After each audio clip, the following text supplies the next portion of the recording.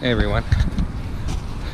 Literally just dropped everything I was doing and starting to load up the car because the herring run started and it's kind of a big deal. So I'm loading up the car right now. I got 2 cast nets. I don't even have a cooler right now. I'm bringing in this tub that I just got from Target, but this is really exciting. I've been waiting for this herring run, and luckily I was tipped off by a friend that I met when I was chasing the herring run last year. And I'm heading over there right now to Point Richmond, and hopefully the herring run is still hot when I get there. Okay, so I just hit the road. Now on my way to Point Richmond. This herring run is a pretty big deal. Everybody and their mom shows up and there's a lot of competition, but there's plenty of fish to be had.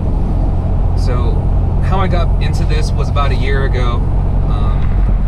I just started learning about the herring run through YouTube videos, and I was really surprised that people were using cast nets to catch all these fish. And so I decided to try it myself.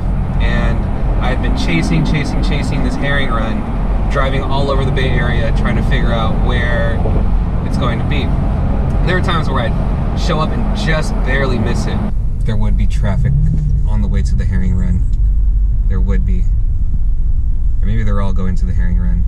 I don't know. Delay of game. We got the whole pier filled up with people throwing cast nets.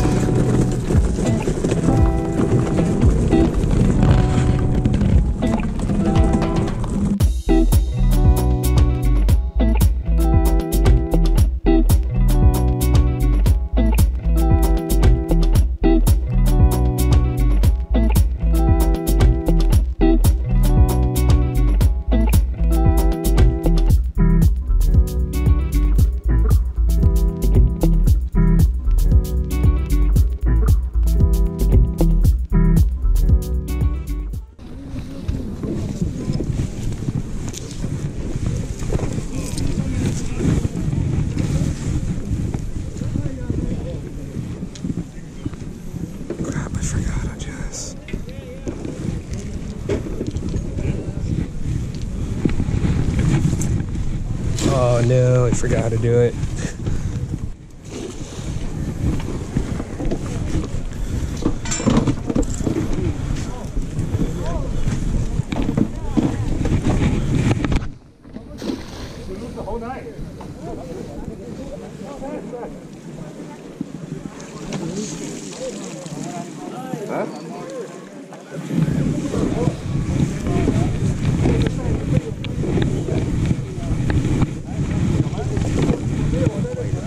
Finally, this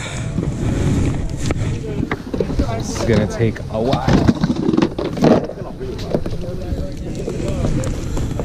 Oh man, here we go. This is gonna take a while. See, they're laying all their eggs on this eel grass. It's all these eggs.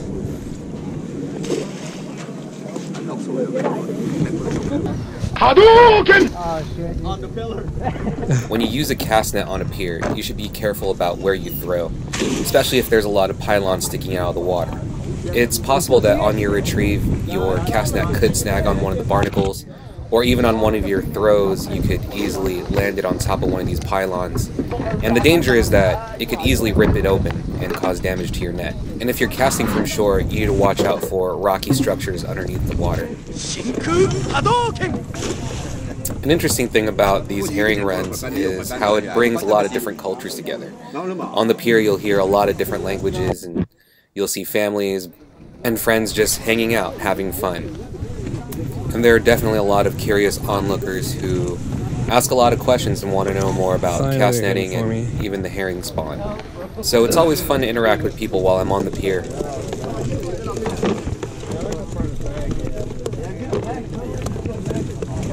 While you're using a cast net, you also have to worry about the sea lions that are prowling around the pier.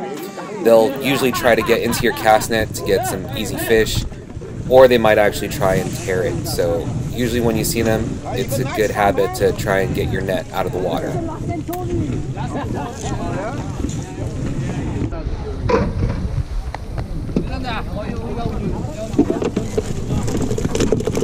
Let's go. Okay, I'm back on. I had to patch my cast net because I got stuck on a pylon. Just found some random fishing line on the pier and patched up the holes. This is the catch so far. If you're going to use a cast net off of a pier, make sure that you have a long enough line to reach the bottom. As you can see over here, I've had to lower my arm to make sure that the cast net reaches the bottom. I get a better cast net next season.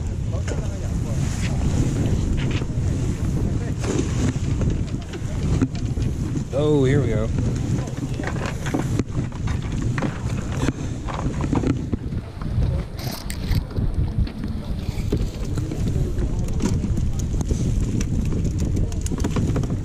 This is today's haul. I could have caught more, but I had holes in my net. So anyways, could have done a lot better. Where's this? This is at Point Richmond.